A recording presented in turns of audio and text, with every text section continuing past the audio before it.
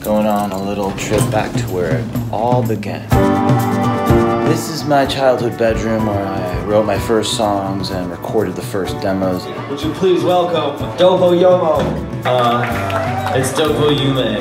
Dopo is after in Italian, and Yume is dream in Japanese. But I think I was just copying something that sounded like Cibo Matto, which was a band that I really looked up to. Dopo Yume? Yeah, I love them. Over the years, a lot of different musicians came and went from Dopo Yume for various reasons. Some switched bands, some started solo projects, some changed careers. Some of us didn't get along. Some of us are still friends, and some of us we haven't spoken in decades. A lot of good people played with us. A lot of good memories. Dopo YUMEmories. Dopo Yume. Dopo YUMEmories.